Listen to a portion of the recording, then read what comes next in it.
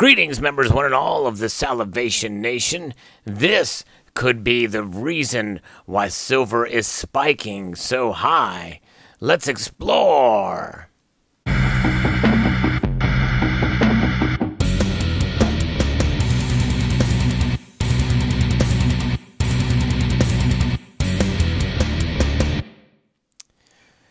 You know, silver's big leap upwards is something that has astounded many of us. And as much as silver has gone up lately, it's really sparked a good discussion on my videos lately. In fact, many are saying it's because of this reason or that reason. And yes, a lot of that could play a big part. But I recently read on MarketWatch about something else that could have caused this massive spike that could be one of the biggest factors. You know, obviously, silver is following gold to a point. Both metals are up because of aggressive monetary policy, which is financing the spending that we've seen lately. And Congress is about to embark on yet another phase of CARES Act spending. Another version, quantitative easing to infinity, continues. There's a lot going on in that regard. The deficit spending, the debt, and we still have not really digested what's been going on behind the scenes with the repurchase agreements back in January and through even into the latter part of 2019. However, there's more that is causing some of the increase in silver prices and that we have been noticing. Not only is the supply chain affected still, premiums are through the roof really still for silver and gold in many different cases. It's very difficult to find a good deal out there. You know, those spot deals that we used to see so often, we've become very spoiled in that regard. But nonetheless, we continue to press on with the present reality that we are dealing with at the moment. And there's more that's driving silver prices than just the gold. Now we have, and someone had mentioned this, actually several people have mentioned this in the comments, but reading about it here is the European Union's 750 billion euro recovery fund. I may have even touched on it in prior videos, but this is going to potentially create a lot of demand for silver.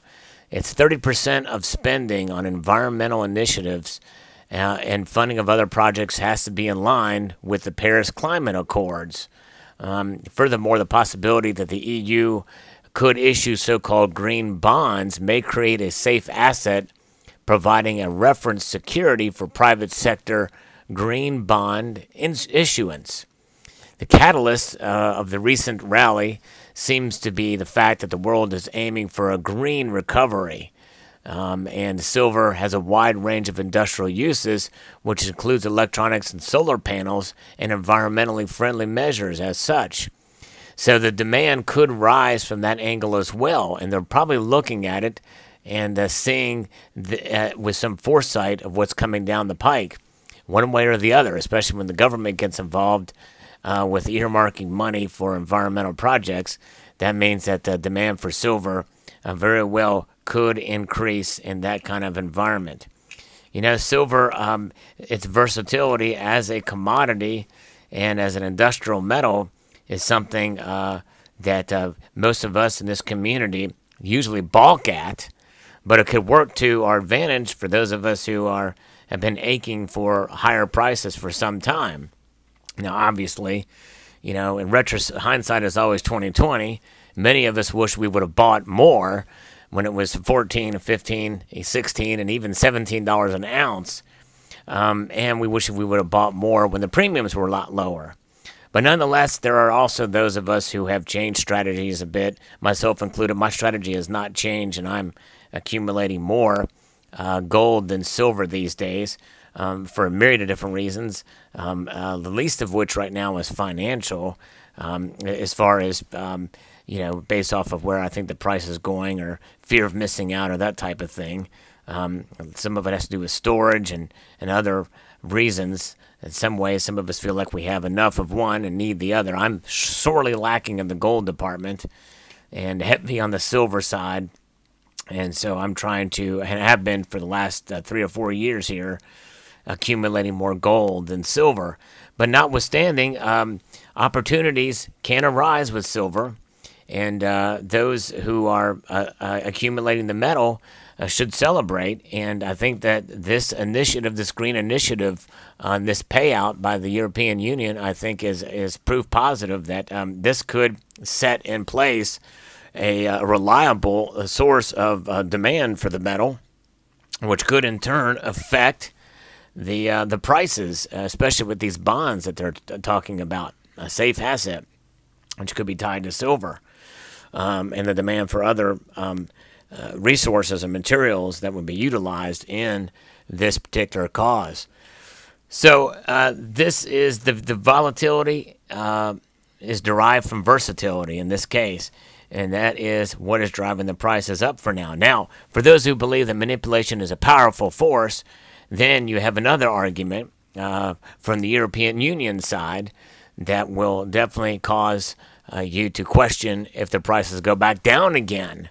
And make no mistake, my guess is probably in due course, when things calm down all around, they probably will, even if we still are dealing with reeling from massive deficit spending and increased debt. What's another $5-6 trillion, between friends, right? And make no mistake, my feeling is if we were unsustainable at $20 trillion in debt, or even $15 trillion, and now we're going to be pushing $30 trillion before long. The rate things are going.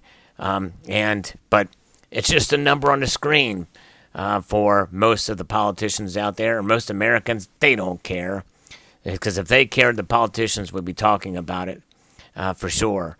It's only you and me that is concerned about the debt and deficit spending, and where the dollar is going to go, and or how long it will last through this. But make no mistake, the dollar could last quite a while. Dollar index falling, precious metals go up.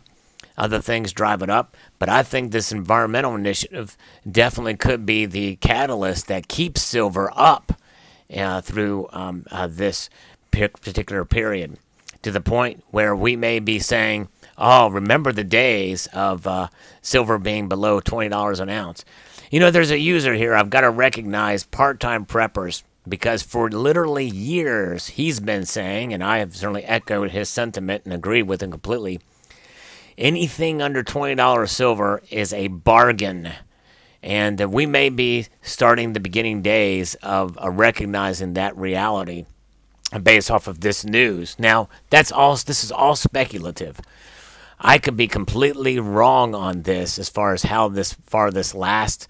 Will this recovery fund actually pan out with the euro, with all these central banks creating this money out of thin air, the euro included, and they're gonna institute almost $750 billion towards this type of initiative. How will that go over? Will it work? Who knows? There's a lot of unknowns here, but this could be a driver to keep it up until it does fail. And even as such, if it's something like that were to fail, more than likely we'll have other bigger problems and bigger catalysts that will keep silver up. So that is fascinating news.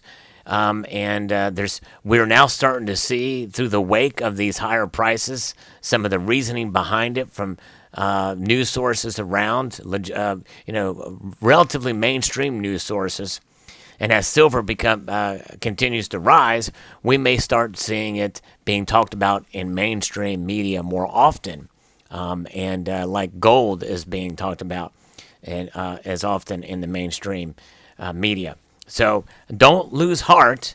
But at the same, and that's one thing I say, I'm obviously very cautiously optimistic, with the emphasis on cautious. I remain that way, but I don't want you to lose faith either. Because silver, I believe it's a metal that sells itself.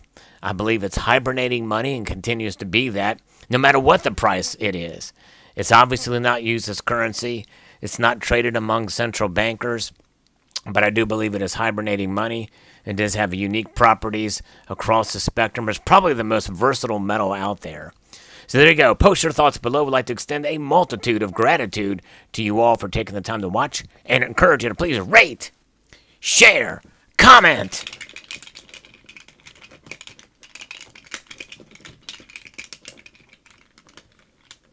and subscribe.